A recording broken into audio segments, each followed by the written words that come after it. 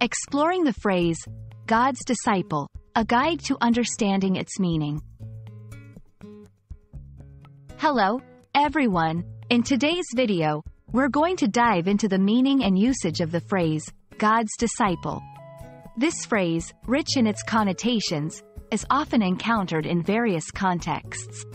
So, if you're ready to expand your understanding of English phrases, especially those with a religious or spiritual dimension, let's get started. The phrase, God's disciple, is composed of two key elements, God and disciple. Let's break them down. God, in most contexts, this refers to a supreme being or deity, central to many religions. Disciple, this term generally means a follower or student of a teacher, leader, or philosopher. When combined, God's disciple refers to someone who follows or adheres to the teachings and guidance of God.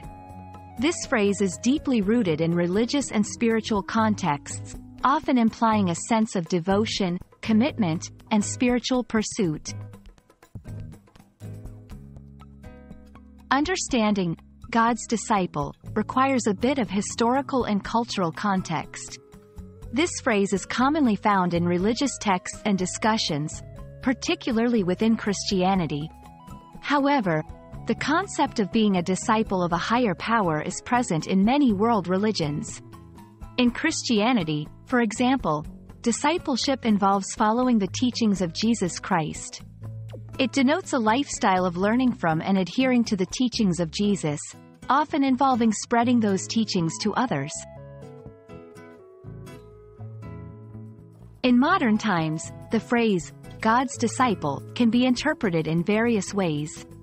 Religiously, it retains its traditional meaning of someone devoted to God's teachings. Metaphorically, in non-religious contexts, it can metaphorically suggest someone who is extremely devoted to a cause or an ideal, almost with religious fervor. God's disciple has been used in literature and media to convey characters or individuals with a deep sense of morality, purpose, or devotion. It's a powerful phrase that can add depth and nuance to storytelling. I hope this exploration of the phrase, God's disciple, has been enlightening.